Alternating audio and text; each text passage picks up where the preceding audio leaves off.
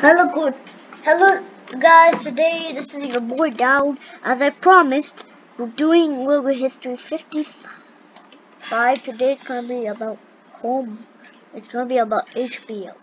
HBO is a TV network which everybody loved since 1971. 1971. They kept this for 1 second. That's very short. This is a pilot logo, the pre-launch 1972 to 1975. There was a black dots, a lot of black dots, and there was a home box option, black text on camera, and there was a ticket. The designer is unknown. The typography, they did not use any typography at the time because Google wasn't there, and the users is official.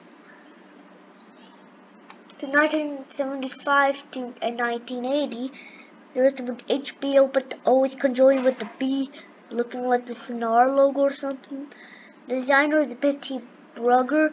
The typography is ITC Avant-Garde Gothic Bold. And the user is official. 1980 to the present. It was HBO, but they're always now not conjoined, but it's a little bit conjoined, and now they changed H. They changed everything. This thing became thicker. Designer is Betty Brugger. The typography is ITC Avant-Garde Bold. This is the same. Oh, that's not the same. It's like it says Gothic. And the usage is official. Next up is going to be about Comedy Central. I always upload. And also don't forget to subscribe so you can see all my videos not in internet. Bye bye.